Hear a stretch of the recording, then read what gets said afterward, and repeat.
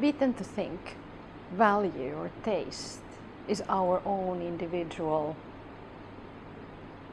opinion. But we greatly ignore the well-known fact for years back in theory and also in the practice life that we are greatly influenced by the society around us and by the people around us. I have a friend who was walking in a little town in Orissa in India. She was cooperating with people who do handicrafts in India, but she was stopped by the Agricultural Bank of India and was introduced to an untouchables village of 60 families in nearby that city.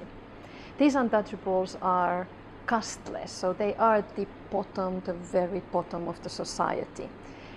Even if the caste system now is officially not acknowledged by the Indian society, unofficially in unofficial behaviors, that still exists very strongly, particularly in the rural areas.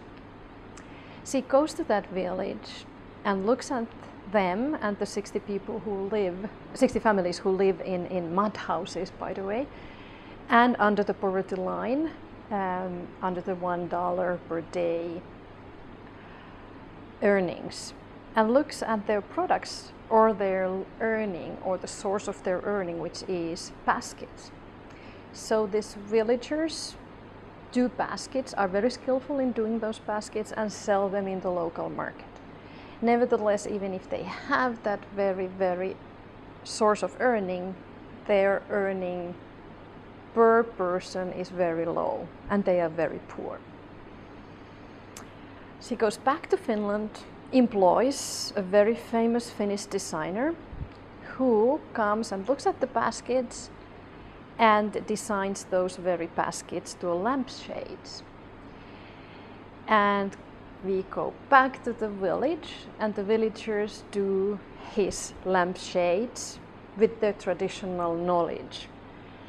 And these very lampshades, which at the moment are 4 different types, travel to Paris Design Week, travel to New York, and are selling in Finland in a design store in a luxurious design street of Finland.